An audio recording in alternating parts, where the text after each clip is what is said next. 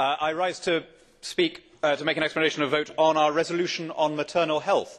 We shall have to wait and see where this chamber stands on apple pie, but it has at least pronounced itself clearly on the subject of motherhood.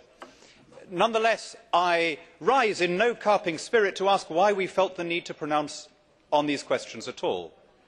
These are sensitive, intimate and, for many of our constituents, ethical questions. They ought properly to be addressed through the national democratic procedures of the Member States.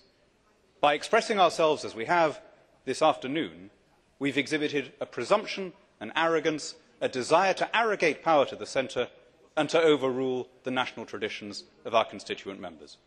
Look at that resolution and you may understand why it is that the institutions of the European Union are so widely misliked and mistrusted by the voters.